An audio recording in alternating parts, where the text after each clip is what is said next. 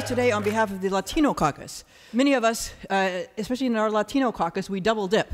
Part of the Latino caucus and part of the LGBT caucus. A caucus of 7, 4 of us are Latino.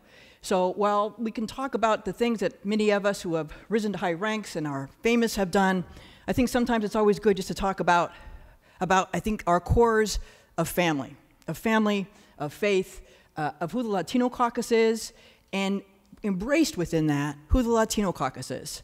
A lot of people, when they come out, they fear rejection from their families. And while that happens, I am proud to say that I think in the Latino community, it doesn't happen at quite the same numbers, because our focus on family has been so strong over the generations. Our faith has been so strong, and it's been about love and overcoming and hanging together no matter what.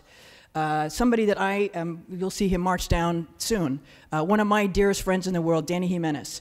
And he will talk, he hasn't done spectacular things around the world, but what he has done is change his family's heart, change a community's heart, change everybody's heart who comes in contact with people just by being who they are, by being the most fabulous decorator. So when Danny, might not talk about this, but grew up out in the labor camps, outside of Stockton in the islands. But that labor camp, my friends, was decorated with fabric hanging from top to bottom.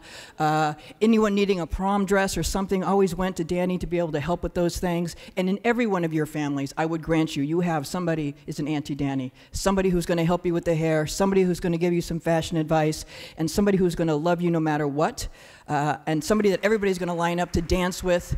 But just the color, the vibrance that is so core through the Latino experience and through the LGBT experience through our Latino families. And we are